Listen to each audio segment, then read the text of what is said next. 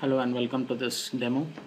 So in the previous demo, we actually discussed what is data mining, what are its practical applications and how is it used, uh, what are the different algorithms supported by Microsoft, etc. So in this demo, we would be more or less concentrating and working with a little bit of data, trying to use some of those 9 algorithms that is provided by SQL Server data mining.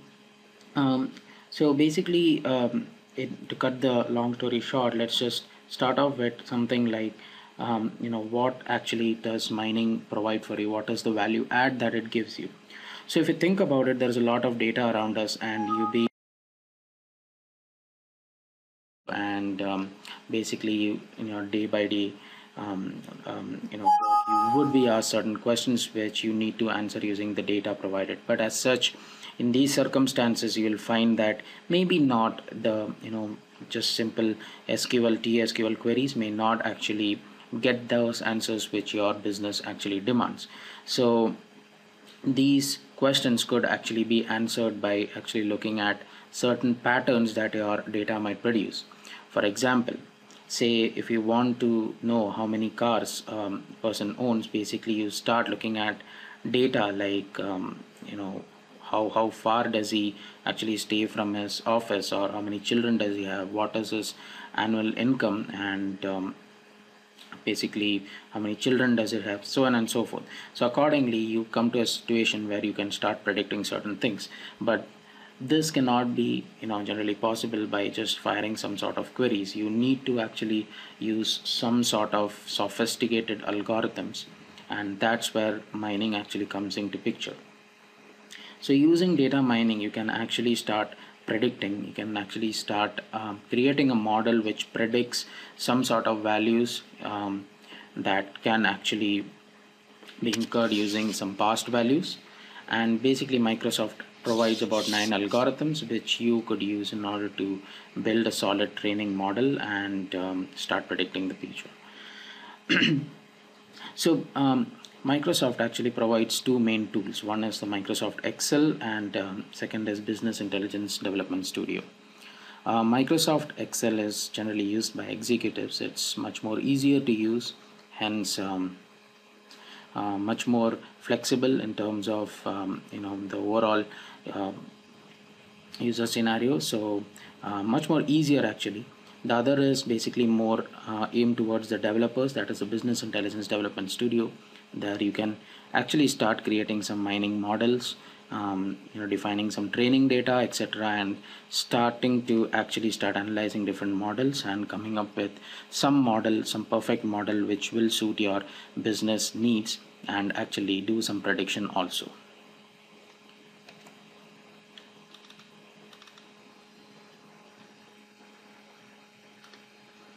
So let's just quickly jump into a small demo. In this demo, what we will try to do is we'll load some data and then try to predict how many cars will a particular person buy in the coming years. So what I'm going to do is I'm going to quickly open Business Intelligence Development Studio. Let's take some examples using bids for now and then paste. All right. So what I'm going to do is I'm going to create a new analysis service project,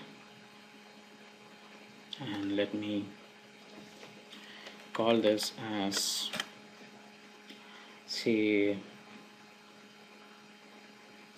a decision tree,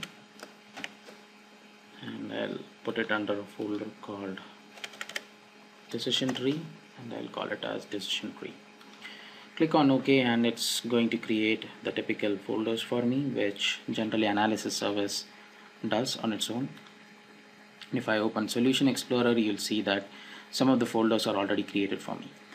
So what I'm going to do is I'm going to quickly define a data source, and I do have AdventureWorks installed on my machine, so I'm going to just reuse that table, and I'm going to just use my test account, training PC,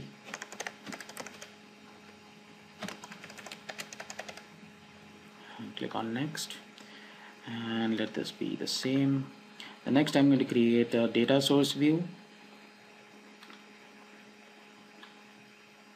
and let me just use some table from here, say a prospective buyer, I'll add this table, click on next, click on finish.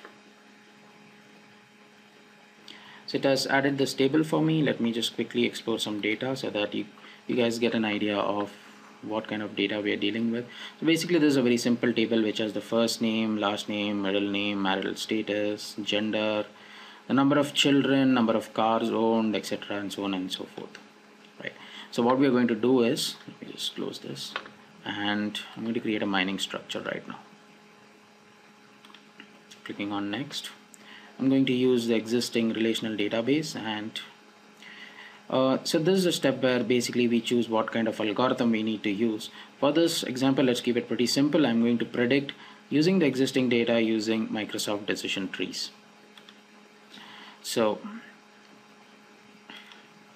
let me just finish this off, and basically it's going to ask me what is going to be our input and what you need to actually predict and what is going to be the key column. So in this case what I need to predict is the number of cars owned. So let me just check on that, and what I need to feed into the mining model is basically the gender, then I need the marital status, I need number of children at home, what else, let's see, I need total children, maybe the state province code, and yeah, the occupation definitely. Then I might need to give it a key, so I'm going to give it the prospect alternate key. So okay, so I have just defined a brief model for my purpose right now, and I'm going to click on next. So basically I need to configure this as to say what is going to be my content type. Is my marital status being a discrete type or a continuous type? So I generally use the detect, and it's basically just rectifies according to a trend of data. Click on next, and then basically it just says how many percentage of data is going to be used for testing. So basically if there are say 1000 rows and I say use 300 rows from it for testing purposes, that means the prediction is going to happen on the remaining 700 rows. So the use of this would be that if you were to compare an ideal scenario with an existing scenario, this gives a perfect view of how your prediction is going on. We'll dig more into this when you actually see the mining model working live.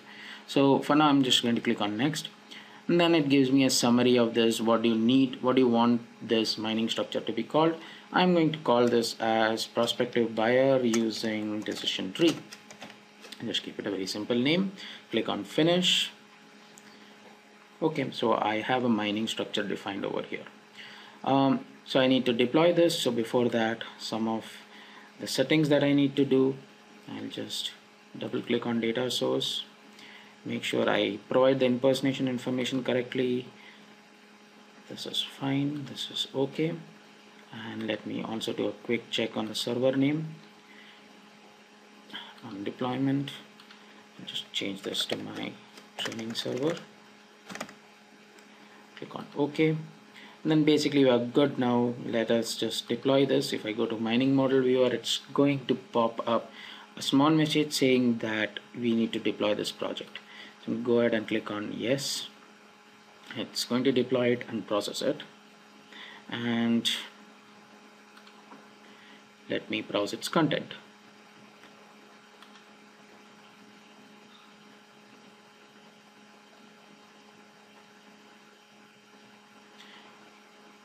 Alright, so processing is complete. Let me just close all these boxes, and now what you see here is basically a decision tree.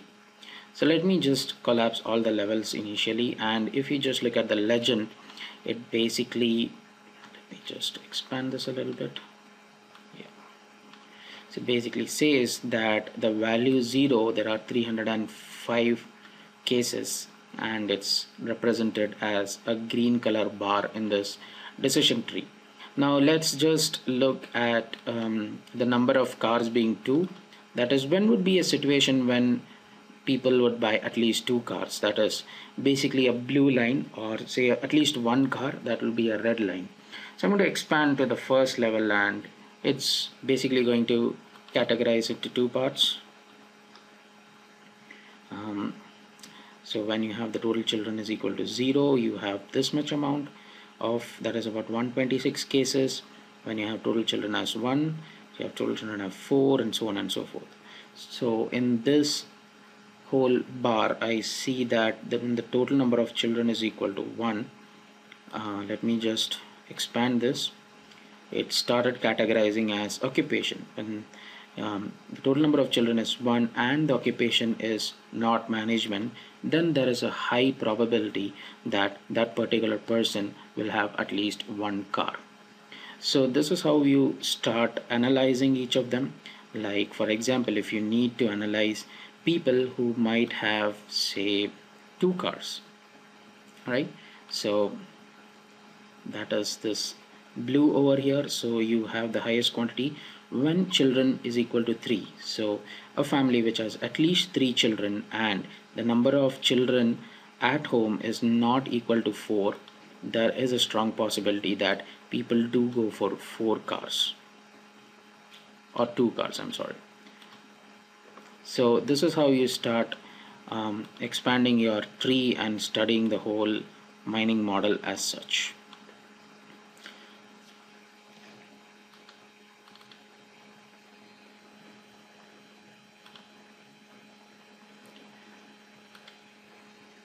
So the second example that I can probably give you is how to determine whether a customer would be profitable or not. So in short, you call it as profitability analysis. So let's do this way. Let's try to build 4 models out of this and try to analyze which is the best model for this one. So if you see at the mining models, currently we have just one mining model, that is the Microsoft decision trees. So what I'm going to do over here is add a couple of other mining models. So let me add the clustering model, and I'm going to actually choose Microsoft clustering in this and click on OK. And so if you see, I'm going to take the same set of inputs and I'm going to actually start predicting the number of cars owned. So I'm going to add a second mining or a third mining model, and I'm going to call this as neural network. And as the name suggests, I'm going to use the Microsoft neural network algorithm in this. And the fourth would be say logistic regression, and I'm going to actually start predicting using Microsoft logistic regression. So I have 4 mining models ready with me, and basically it does essentially the same things of taking the respective inputs and predicting the number of cars that is owned by that particular person. So what I'm going to do is I'm going to process all the models, basically deploy them and process them. And let me run this.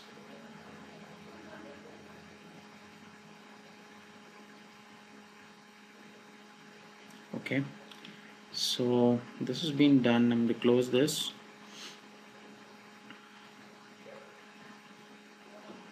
Okay, so now if I look at the